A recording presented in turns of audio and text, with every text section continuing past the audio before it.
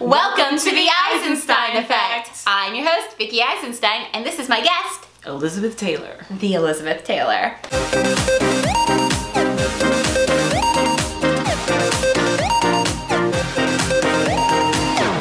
Now, Elizabeth Taylor is an actor, she's a dancer, and she wrote out this gigantic list of things that she is and her accomplishments. I'm just very quickly going to go through some of them. Boy Scouts. You were a Boy Scout? Yes, that is a thing. So you can be a Boy Scout before Girl Scouts starts. Girl Scouts starts in kindergarten, but if you're 4 years old and you want to join the Scouts, you can be a Boy Scout for 1 year in the Cub Scouts. You can also become a Boy Scout after the Girl Scouts ends in high school. You go to college, you become a Boy Scout, or... What? Yeah, that's a thing. I had no idea. At that point, I feel like it should just be Scout. Yeah. Like, we drop a gender. They kind of talked about that, but they didn't really do that. What's a lifelong GS? Girl Scout. Oh, Girl Scout. So it goes with that. You pay like a one-time fee. You become a lifelong member of the Girl Scouts. Oh. So I did that long ago. And became an independent that. Girl Scout. When in high school puberty hit me and didn't hit some of the girls who were still in Girl Scouts, I went independent and became an independent Girl Scout. So I didn't have a troop after that for like 3 years. Wait, so at puberty, yeah, you know one can become their own Girl Scout? Pretty much. I know, right? That's so funny. It's part of, you know, getting your period. You become. Yeah. It's one of the badges that you get when you have your period as a Girl Scout. Exactly. It's got a little blood drop. So we've also got, so you are a marksman. Yes, I was as a child. Oh. I stopped at the age of 12. I topped out at 12 and moved on with my life. Can you still shoot? Do you ever? I play video games. I'm okay. That's awesome. Yeah. I'm sure it helps. I'm gonna pause this list for a second because it's just like literally modeling, pilot, ballerina, tap and jazz, civil air patrol, published poet, exchange student to Dominican Republic? That's Denmark. Denmark, to Denmark. DM is Dominican Republic. Oh, okay, that makes sense. Champion fencer. She's an ABA therapist, sushi chef, tour guide, apprentice chocolatier, damn, karaoke DJ, freelancer, sketch comedian, Shakespeare summer stock. Yeah, that's one of my trainings. I did 3 years of Shakespeare summer stock. You know, that is, it's like apprenticeship programs, journeyman. Okay. It was a journeyman program. You were a journeyman? Oh yeah. That's so cool. That is so cool. Costume and props master. Yeah, not the mistress. Years doing that. It was easier to write. Okay. Yeah. General crafter, DIY, beer brewer. Yeah, certified beer brewer, World Brewing Academy, Siebel's. Did that last Christmas actually, just for the hell of it. And then within months became paleo, and now it's a useless certification. Except that we did have a small section on cider and mead that I can use. So. Okay. And I sound really badass at parties because I know a lot about beer. I love that, and I love cider. Dude, invite me to your parties. Let's see. Tree farmer certified? Yeah, we are certified tree farmers. We have a tree farm, 650 acres in South Carolina, and it's certified by the South Carolina Agriculture Society. What kind of trees? We have pine mostly, softwood, so it's mostly paper trees, but we're going to have one furniture tree, big hardwood cutting coming at the end, so. So cool. Yeah. Wow. Burlesquer. Yeah. Transgender burlesque. That's where the Duke's Wellington comes in. Yeah, so I start as a dude, and I strip down, and oh my god, it's a chick. That is awesome. Dang, I'm trying to get through your list here. I know, it's stupid. Experimental linguist, experiential linguist. Experiential. I was told this by a professor linguist. I was like, I'm an amateur linguist, and she says, no, you're actually considered an experiential linguist.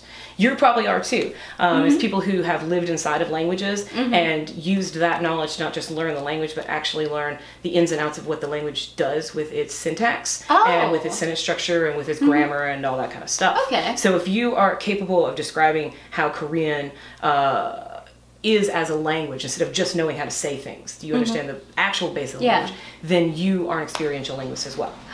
Everyone, I'm an experiential linguist. So awesome. Sweet. I'm going to start adding to my card of things I do. Yeah. Oh, I know.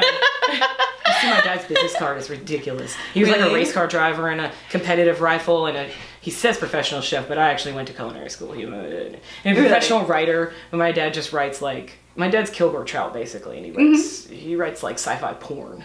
Yeah. Awesome. Yeah.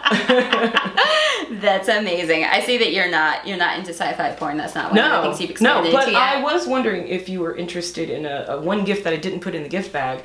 She got me a gift bag. I make pornaments. They're ornaments with porn on them. What? And they're in the fragile box behind you if you want one. Can we see them? Is it okay? If you do like these things, where you ever see the makeup gurus and they like put their hand up against the thing? Yeah, that's what we're trying to do here. Is it seeing it? Is it? Well, all right. I'm gonna describe this. We've got a lady who's trying to lick her own nipple. We've got some chicks with a dick between them, and we got a lady touching herself in an enjoyable manner, and then simple advertisements, phone numbers you can call. Advertisements. What dreads? Oh, I do felted dreads. For a while, I did felted dreads and stuff. I still have those in the box. I don't do them much anymore. For like other people's hair? Because they're not very popular. Yeah, I do them with other people's hair, mostly on my hair, but I do commission bits for pieces for people who want them. Yeah, like felt little skulls into them and stuff. I want to see pictures. Oh, you can find them online. Go to iHeartKaraoke.com. iHeartKaraoke.com. And you'll find a picture of me with my accordion and my dreads. What? I play the accordion. It's on the list. Where was that? Where was that on the list? I missed it. I don't think we got so all the way. We didn't get every through, but recycling site manager. She has on here failed magician. That was terrible. I got booed by 8-year-olds and I got heckled by 12-year-olds. What? They were awful. They were awful, awful little creatures. And I was only like 14, 15. I was just older than them, but they were little bastards. And yeah, you tried everything as a child, didn't you? That was the same time I was learning to play bass guitar. I also failed at that. That's why I play the accordion. Because I did not fail at the piano. The accordion's just a sideways piano. It has like a bit of a keyboard on there. It is just a sideways piano. And it's only got like 3 sets of keys, so it's much easier, much smaller. Can you play something on the accordion for me? Perhaps. Perhaps? Of course, absolutely. Okay, because I want that. I'll play my favorite. Can you do that now? Yeah, of course. Yay! I'm also part of the Accordion Association, but I never go to meetings. I just pay them $10 a year or whatever. To be in their thing. Yeah, I went to one meeting. It was really boring, and they had pizza, and I didn't want it, so. Crap, look at this. Let me see. Okay, this is Tom Waits' Chocolate Jesus. And I like it because it just plays a bunch of flats and sharp notes, and those are fun. That does sound fun, yeah. What I'm doing is I'm still banging out my keys so I can hear which one's it. Because my problem is I play by ear. I'm one of those assholes. Yeah. I actually learned how to read music, and it doesn't matter. Because even when I'm reading the music, I'm still gonna play by ear. Yeah. And so I have to bang everything out by song. You know what? Yeah. I'm so embarrassed because I'm so scared to do this. I don't get nervous playing things or doing things with this one. But with the camera? Because I've never played the accordion in front of people. I only played it in front of Jay. Yeah. Would it help with and so, and I usually play it with him too, so. Oh, Jay's her husband. When she's been saying we and stuff like that, that was actually referring to her husband. And I'm one of those people who's actually been married for 16 years, so you become a we. There's never an I, it's generally a we. And that's not a bad thing, it's the freaking awesomest thing ever. Yeah. From somebody who was not expecting to get married at all. No, I love it. That's great for you. It was the craziest shit ever. When you find that one, you go, holy shit, okay, I have 2 choices. I can do the path I was planning and give up on this that could be new and amazing and awesome, or let's go with the awesome. That's what I ended up choosing. Yeah. I don't think my path would have been as much fun. It would have been more lucrative. No, you two seem to fit very well together. Yeah, I mean, even just, the way their house is, you can kind of tell that, like, wow, this is a craziness that's working. I didn't give you advance notice because I didn't realize that you were an accordion player. I didn't think it would come up. All sorts of things come up when I'm doing my interviews. Because people hate accordions. No, I love that. Everyone hates accordions. I even have signed picture with Weird Al Yankovic. And this is, again, how much the accordion does to me. I met Weird Al Yankovic. I don't normally gush over celebrities. I normally let them be and like, oh, hey, how's it going? There's somebody there. It's cool. Okay, whatever. I lost my shit. I couldn't speak, and Jay had to translate the words that I was saying to Weird Al Yankovic. So you're from one of the Carolinas, right? Well, I was born in South Carolina, but I wasn't raised there, not at first. I was actually raised 10 horrifying years in Alabama. It's a terrible, terrible place. Really? Don't go. What was so terrible If you're there, there? leave. No. Oh my God, it's just awful. It's the worst education in the country. It was actually 48 out of 50 states at the time. Really? Last I heard it dropped to 49 or 50. Oh wow. With Mississippi as always the next worst. All right, Alabama. so you're in Alabama for 10 years, was it? And then moved to the glorious mountains of North Carolina. Okay. Now you mentioned though you did piloting. Oh yeah. Was that while you were in Alabama? Mostly. I did most of my lessons in Alabama and then finished in the mountains of North Carolina, and that's when I was on Fox News for that. She went on Fox News for being like the youngest pilot. Yeah. The Girl Scouts sent me there. You're piloting, you're Girl Scouting. How did the theater come into that? So I'd always been on stage. I've been on stage every year of my life since I was 3. I've always had at least one performance on a stage. Really? So that's all I kind of knew, but I started off as a dancer. At 3, I was doing just basic kids dance, but by like 8 or 10, I was competing and doing semi-pro ballerina stuff. So it was like whenever the pros came to town, they'd hire locals, and when you're a local on stage with pros, you'd be semi-pro. Yeah. You don't get paid, but you get trained with the cool people. That is, you're sharing the stage. That's right. awesome. So that was rad. And that's like the step up. But then I got to be like 12, 13 years old, and my tits grew. And they were like, oh, guess what? If you want to continue being a ballerina, we don't have costumes that fit you, because girls don't have C-cups. And I'm like, 12, 13. Yeah. And they're just going to get bigger. So basically they said, move over to tap and jazz, which I did. And Wait, I moved really? that. I just started They doing musical theater immediately after that, because the dancing went with it. I'm just so amazed that they can tell a girl. Like, Oh, yeah. Because we don't have that was just surface reason though, we don't have a costume. Oh no, that really happened. I was doing the Nutcracker this one particular year, and I was the understudy for the main character, which never got to do, of course, but hey, I got to train it. That was cool.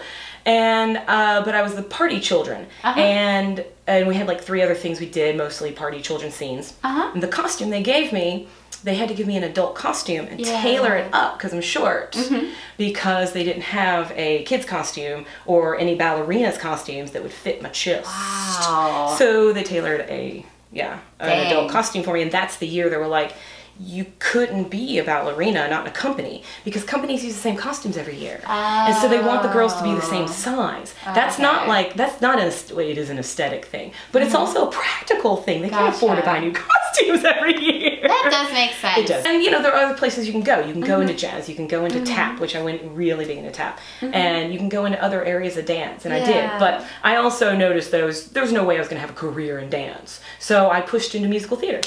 And then I went did musical theater training, and that's when I started doing all the journeyman programs and apprenticeships and stuff, and Gotcha. That's how theater came out. This apprenticing and journeyman stuff, was that during high school?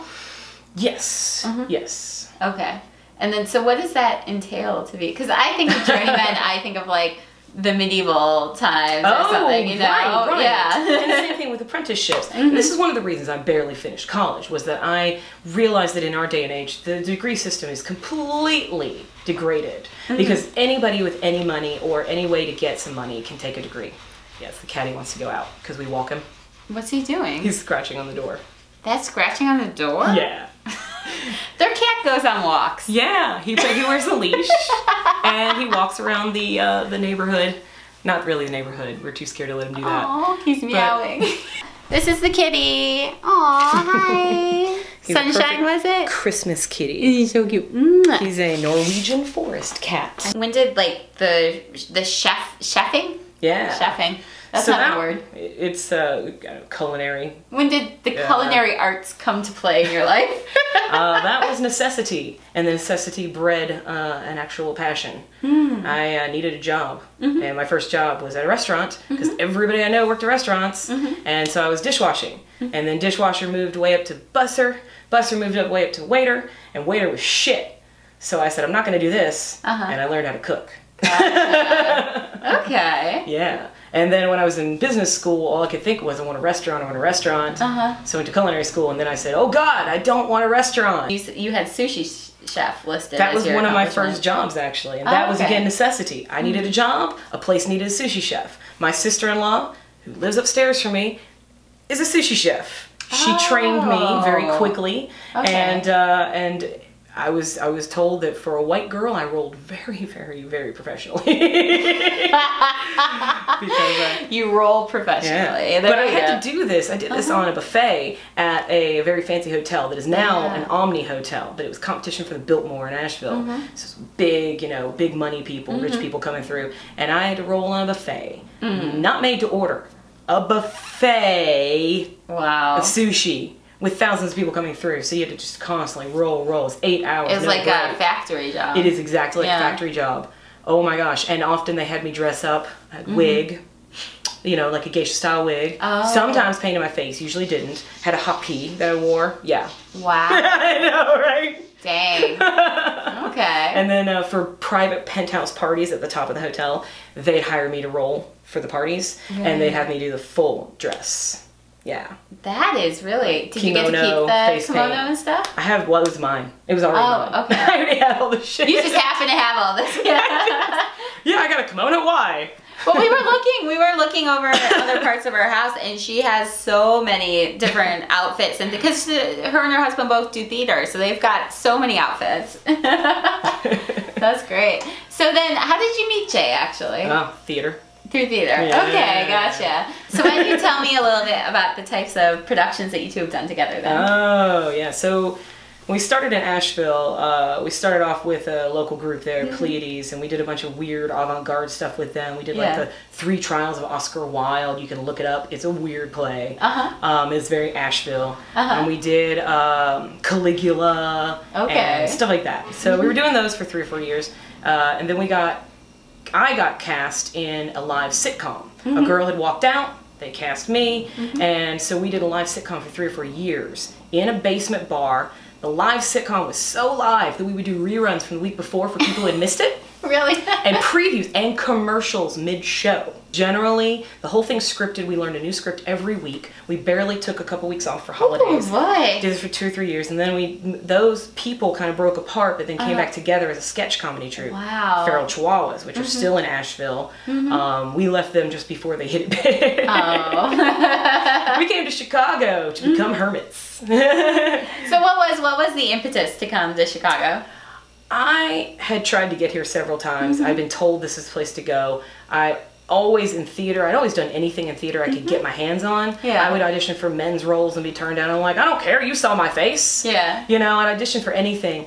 But I knew I wanted to do comedy. And so I was so excited when I got in the sketch comedy troupe. I tried to get into all the sketch comedy fests. I tried desperately to get into Chicago Sketch Fest. Yeah. And we got turned down.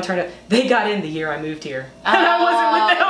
So funny. But we showed up in video, so it was cool. It was nice. They had a video for us. Okay. One of our pre-filmed sketches. And, but we had tried to get here forever. My brother moved here. We came to visit. It was my birthday weekend, and it happened to fall on Easter. It's a rare treat. It happens like 3 times in my life.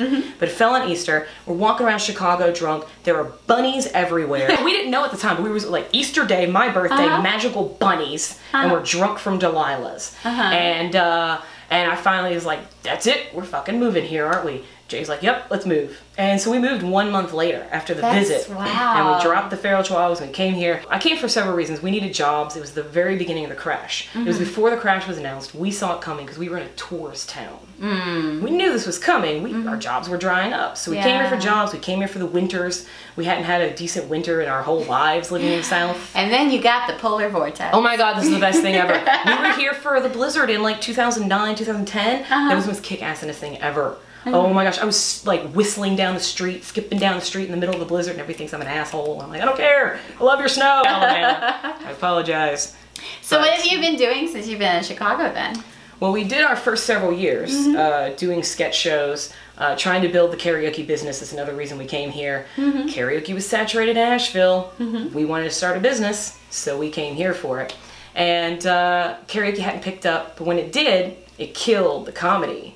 So when you're doing karaoke 5 nights a week, there's no room for rehearsals or a show. And so we stopped doing comedy for a couple of years, did karaoke. We just retired from karaoke, from regular gigs. We still do parties, we still do weddings, we still do our secret gigs if you know about them. If you don't, you can find out, the only hint I'll give you is comic book shops. If you like comic books, you can find out where we are. What would you like people to check out and see and do?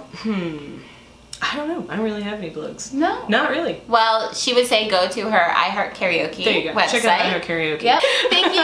Thank you so much for watching or listening to the Eisenstein Effect. We're here every week. New guests. You can check us out on SoundCloud or iTunes. You can listen to the podcast here on YouTube. You can watch it. Also, we have a Twitter at Eisenstein EFCT because the whole word wouldn't fit there at the handle. And also check out my website, www.VickieEisenstein.com. My personal Twitter is at Vickie Ironstone. I'm done with plugs. I don't want to do anymore. Nah. So thank you so much for being on. Thank you. You're amazing. I super appreciate it. Yay.